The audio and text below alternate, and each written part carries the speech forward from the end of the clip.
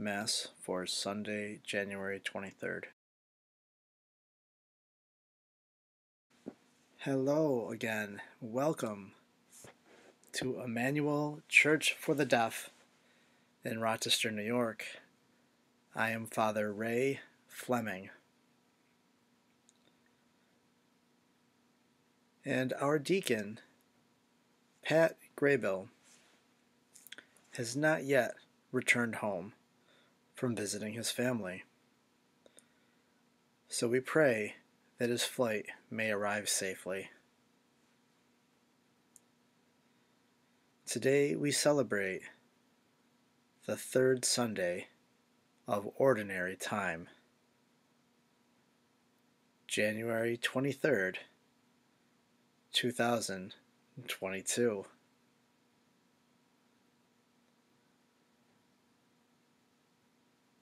We begin in the name of the Father, the Son, and the Holy Spirit. Amen.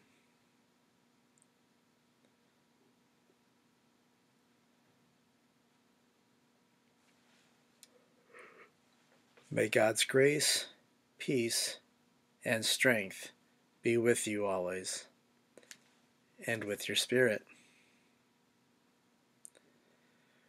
We begin first by turning to God for His mercy, His eternal salvation, His support and aid for us as we pray together. Lord, have mercy. Lord, have mercy. Christ, have mercy. Christ, have mercy. Lord, have mercy. Lord, have mercy. May Almighty God have mercy on us, forgive us our sins, and grant us everlasting life. Amen. Let us pray.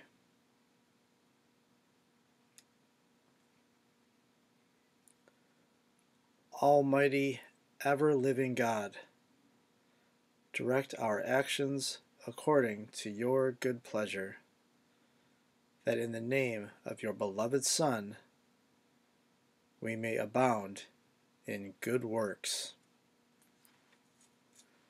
Through our Lord Jesus Christ, your Son, who lives and reigns with you in the unity of the Holy Spirit, God, forever and ever. Amen. The first reading. A reading from the book of Nehemiah.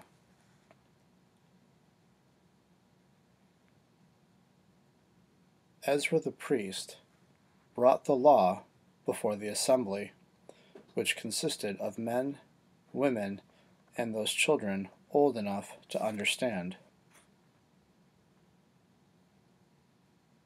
Standing at one end of the open place that was before the water gate,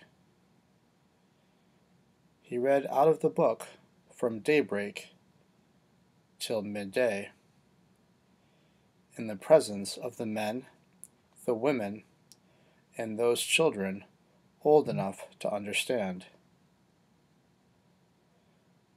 All the people listened attentively to the book of the law.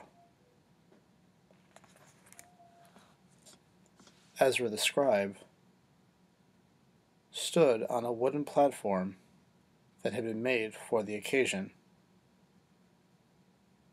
He opened the scroll so that all the people might see it, for he was standing higher up than any of the people. And as he opened it, all the people rose. Ezra blessed the Lord, the great God, and all the people, their hands raised high, answered, Amen, Amen. Then they bowed down and prostrated themselves before the Lord, their faces to the ground. Ezra read plainly from the book of the law of God, interpreting it so that all could understand what was read. Then Nehemiah, that is, His Excellency, and Ezra, the priest scribe, and the Levites, who were instructing the people, said to all the people, "Today is holy to the Lord your God. Do not be sad, and do not weep." For all the people were weeping as they heard the words of the law. He said further, "Go, eat rich foods, and drink sweet drinks, and allot portions to those who had nothing prepared. For today is holy to our Lord. Do not be saddened by this day, for rejoicing in the Lord must be your strength." The word of the Lord. Thanks be to God. Your words, Lord, are spirit and life. Your words, Lord, are spirit and life. The law of the Lord is perfect, refreshing the soul. The decree of the Lord is trustworthy, giving wisdom to the simple. Your words, Lord, are spirit and life. The precepts of the Lord are right, rejoicing the heart. The command of the Lord is clear, enlightening the eye. Your words, Lord, are spirit and life. The fear of the Lord is pure, enduring forever. The ordinances of the Lord are true, all of them just. Your words, Lord, are spirit and life. Let the words of my mouth and the thought of my heart find favor before you, O Lord, my rock and my redeemer. Your words, Lord, are spirit and life. A reading from the first letter of St. Paul to the Corinthians. Brothers and sisters, as a body is one though it has many parts, and all the parts of the body, though many, are one body, so also Christ.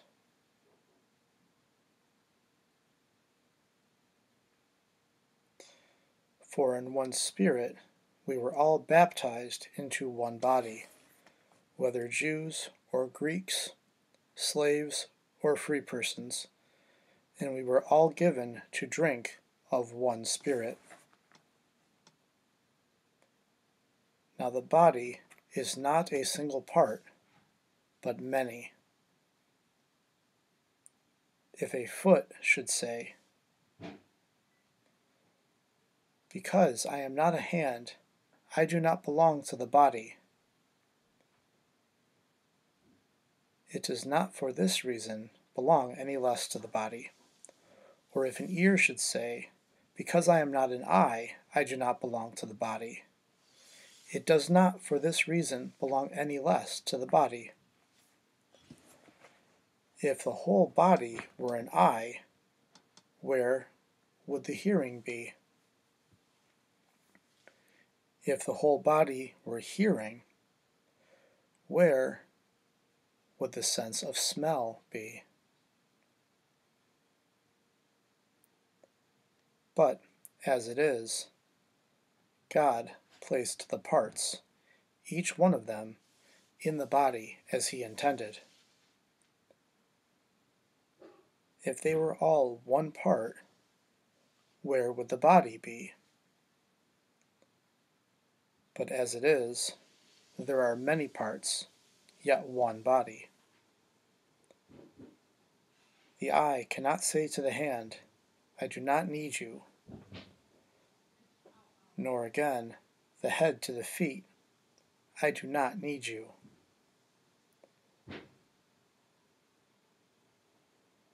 Indeed, the parts of the body that seem to be weaker are all the more necessary, and those parts of the body that we consider less honorable we surround with greater honor, and our less presentable parts are treated with greater propriety, whereas our more presentable parts do not need this. But God has constructed the body as to give greater honor to a part that is without it, so that there may be no division in the body, but that the parts may have the same concern for one another. If one part suffers, all the parts suffer with it. If one part is honored, all the parts share its joy. Now you are Christ's body, and individually parts of it. Some people God has designated in the church to be, first, apostles, second, prophets, third, teachers, then mighty deeds, then gifts of healing, assistance, administration, and varieties of tongue. Are all apostles? Are all prophets? Are all teachers?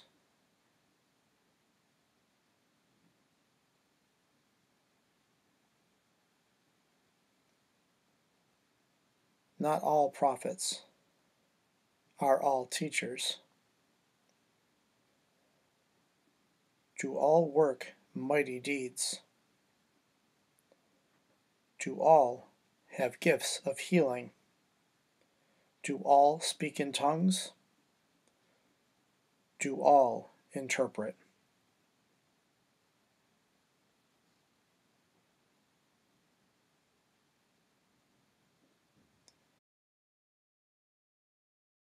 That is the word of the Lord. Thanks be to God.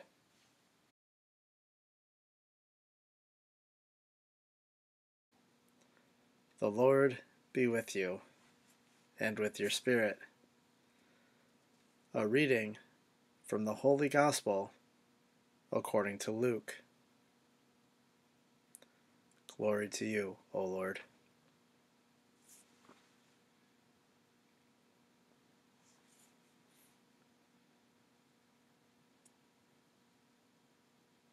Since many have undertaken to compile a narrative of the events that have been fulfilled among us, just as those who were eyewitnesses from the beginning, and ministers of the word have handed them down to us, I too have decided, after investigating everything accurately anew, to write it down in an orderly sequence for you.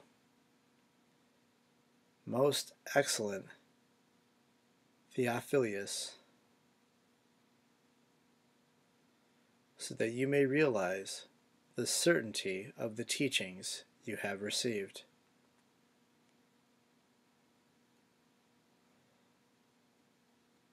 Jesus returned to Galilee in the power of the Spirit, and the news of him spread throughout the whole region. He taught in their synagogues and was praised by all.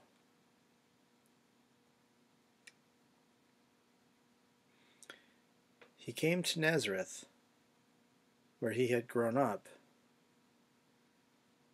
and went, according to his custom, into the synagogue on the Sabbath day. He stood up to read, and was handed a scroll of the prophet Isaiah.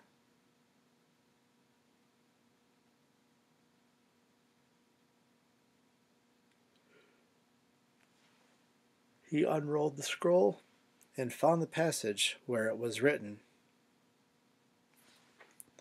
"The Spirit of the Lord is upon me, because he has anointed me to bring glad tidings to the poor.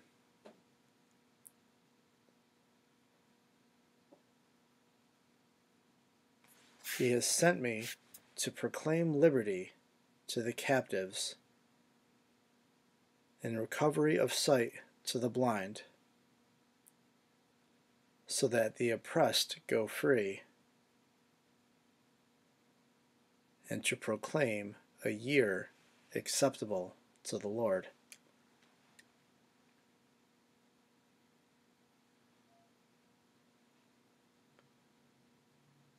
Rolling up the scroll, he handed it back to the attendant and sat down.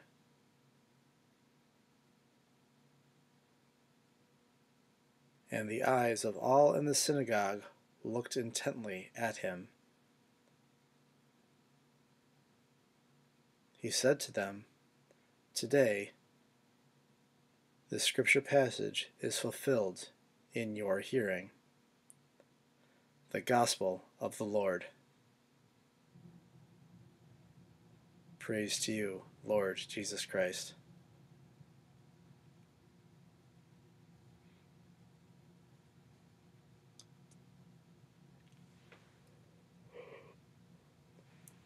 Today's Bible readings were very interesting. First, Nehemiah explained how people used to worship, with the lector reciting from scrolls while they all stood.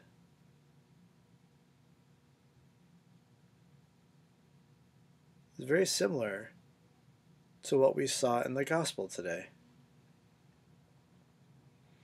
Our hearing deacon, Brian McNulty, he explained to me that Jesus, he didn't like that. Jesus is the only person that can deliver the homily in one sentence. The rest of us, we need to use more than just one sentence. Our second reading, St. Paul's letter to the Corinthians.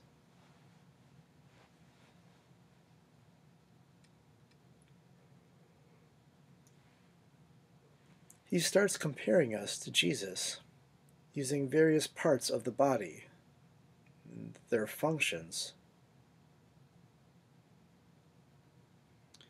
all working together to become one body.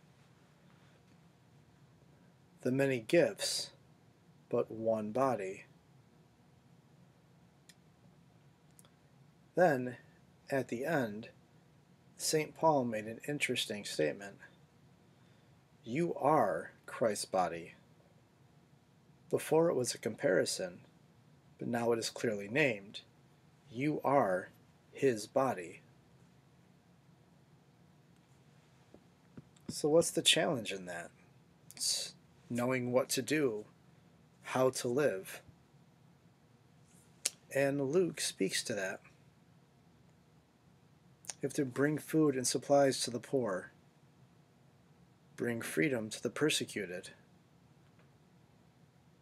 Help the blind to see again. Uplift the oppressed. Spread God's mercy. The challenge for us today is to recognize the many people that need God's mercy.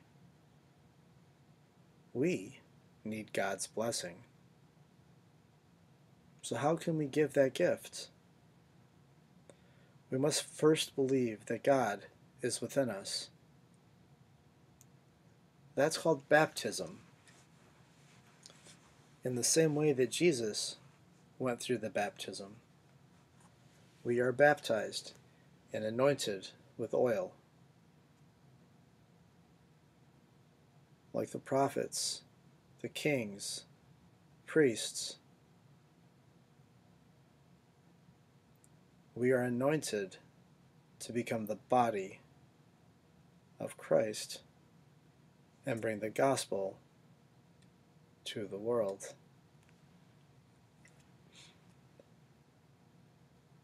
The challenge. Sometimes I get up in the morning, I'm groggy, I need my coffee, I grumble. Where's the good news in that? Sometimes I meet people and we instantly butt heads and argue. Where is the gospel? If we are like Jesus, we must examine our connection to other people. But if we really are Christ's body, then we must ask a different question.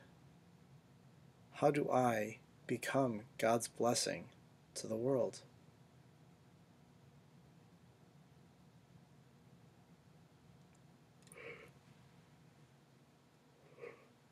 January, it's so cold here in the Northeast.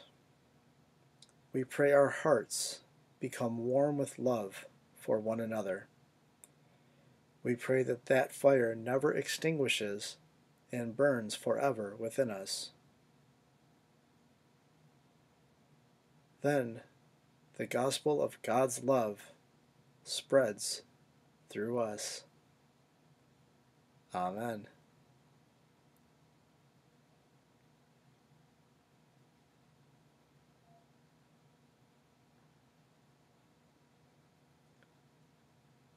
Let us pray.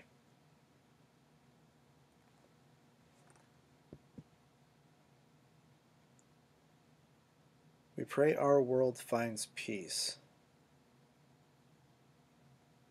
and the ill become healthy, that those at war may settle their disputes and learn to love one another. We pray to the Lord. Lord, receive our prayer. We pray our church continues to be the example of God's love, His power. When we are weak, it shows us His strength. The church reminds us to depend on God's mercy. We pray to the Lord. Lord, receive our prayer. During this time of COVID, we pray for those that are ill, and we pray for those that care for the ill, sharing the gift of health and God's love. We pray also that in this time of sickness may help us to be better connected to God. We pray to the Lord. Lord, receive our prayer. For those that have passed, we remember in our hearts.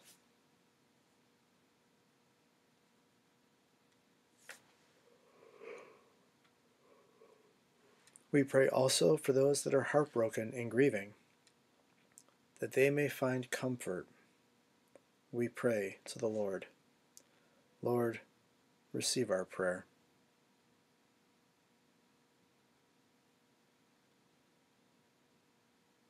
God, help us to never forget that we are your Son's body. Help us to always follow in Christ's way here on earth, until we arrive in heaven, united with you forever, through Christ our Lord. Amen.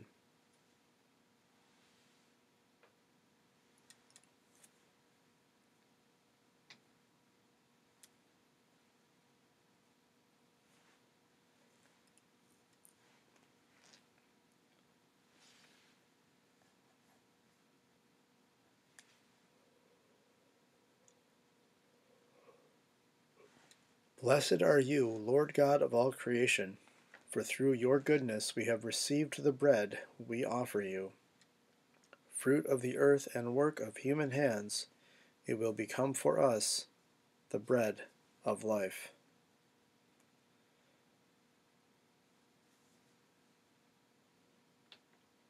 Blessed be God forever.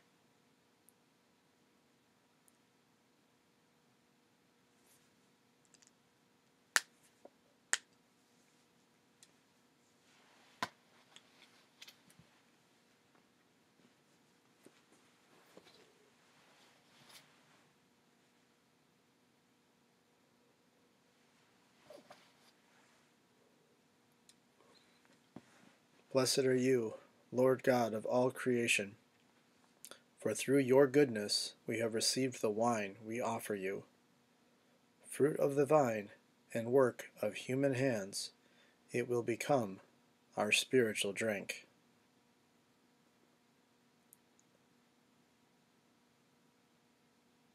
Blessed be God forever.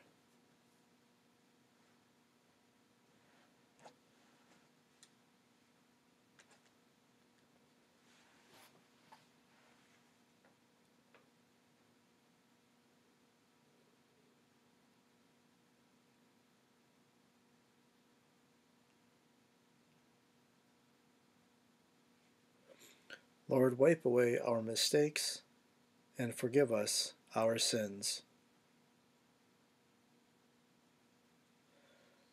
Pray, brethren, that my sacrifice and yours may be acceptable to God, the Almighty Father. May the Lord accept the sacrifice at your hands, for the praise and glory of his name, for our good and the good of all his holy church.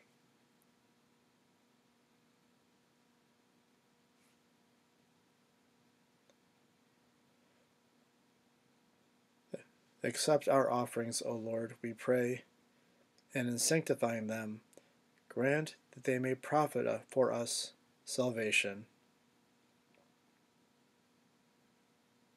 Through Christ our Lord. Amen. The Lord be with you, and with your spirit. Lift up your hearts. We lift them up to the Lord.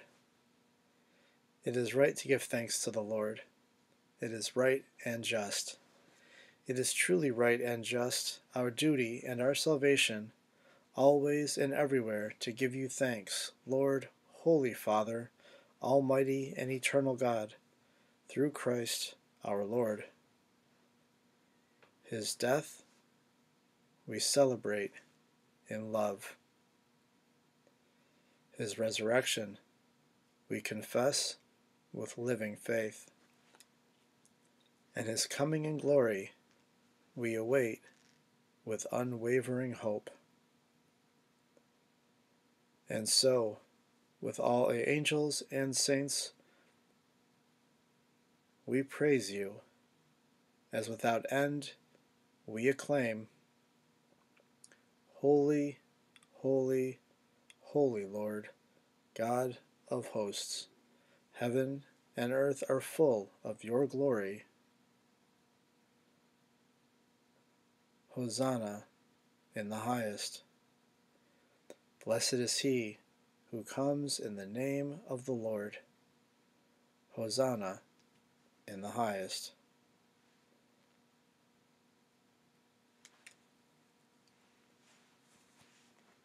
You are indeed holy, O Lord, the fount of all holiness. Make holy, therefore, these gifts, we pray, by sending down your Spirit upon them like the dewfall, so that they may become for us the body and blood of our Lord Jesus Christ.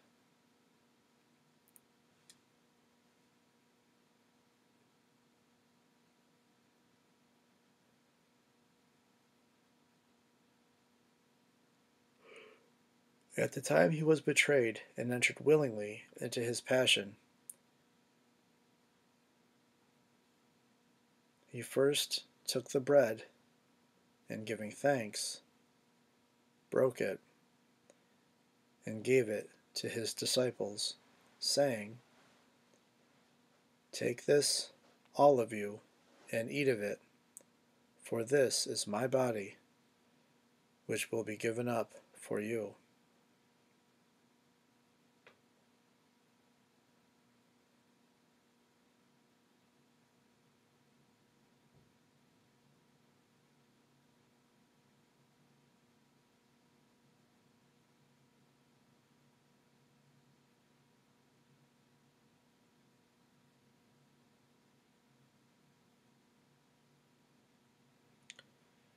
In a similar way, when supper had ended, he took the chalice, and once more, giving thanks, gave it to his disciples, saying, "Take this, all of you, and drink from it, for this is the chalice of my blood, the blood of the new and eternal covenant, which will be poured out for you and for many for the forgiveness of sins. Do this in memory of me."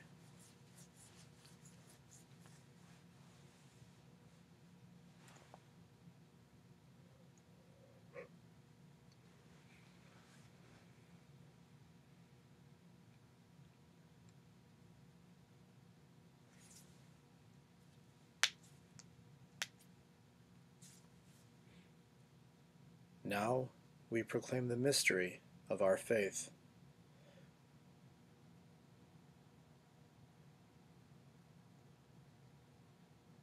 When we eat this bread and drink this cup, we proclaim your death, O Lord, until you come again. Therefore, as we celebrate the memorial of his death and resurrection, we offer you, Lord, the bread of life and the chalice of salvation, giving thanks that you have held us worthy to be in your presence and minister to you. Humbly we pray that by partaking of the body and blood of Christ, we may be gathered into one by the Holy Spirit.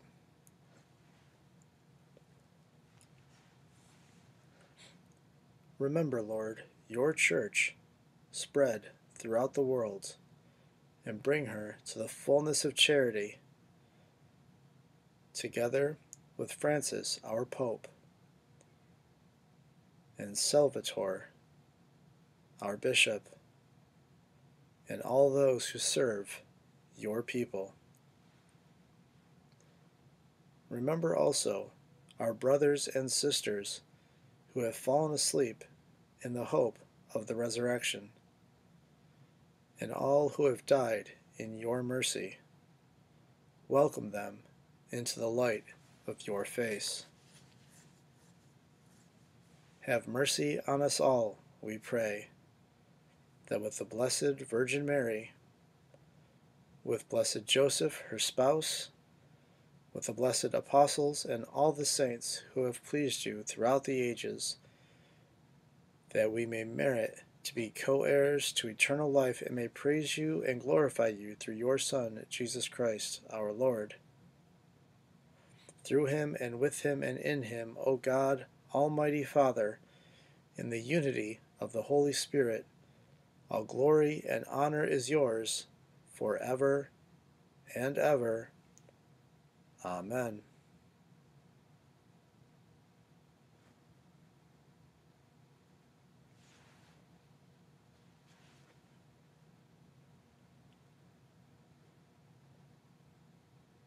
Let us pray in the way that our Savior, Lord Jesus Christ, has taught us. Our Father, who art in heaven, hallowed be thy name. Thy kingdom come, thy will be done, on earth as it is in heaven. Give us this day our daily bread, and forgive us our trespasses, as we forgive those who trespass against us. And lead us not into temptation, but deliver us from evil. Thine is the kingdom, the power, and the glory, now and forever. Amen.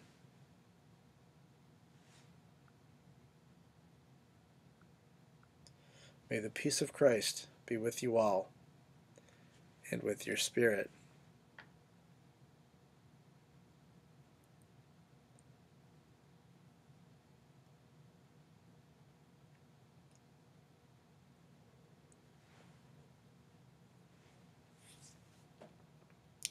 Lamb of God, you take away the sins of the world. Have mercy on us. Lamb of God, you take away the sins of the world. Have mercy on us. Lamb of God, you take away the sins of the world. Grant us peace.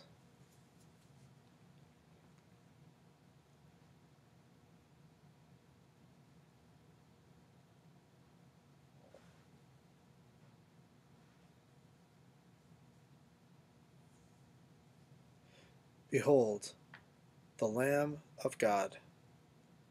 Behold him who takes away the sins of the world. Blessed are we who are called to the supper of the Lamb. Lord, I am not worthy that you should enter under my roof, but only say the word, and my soul shall be healed.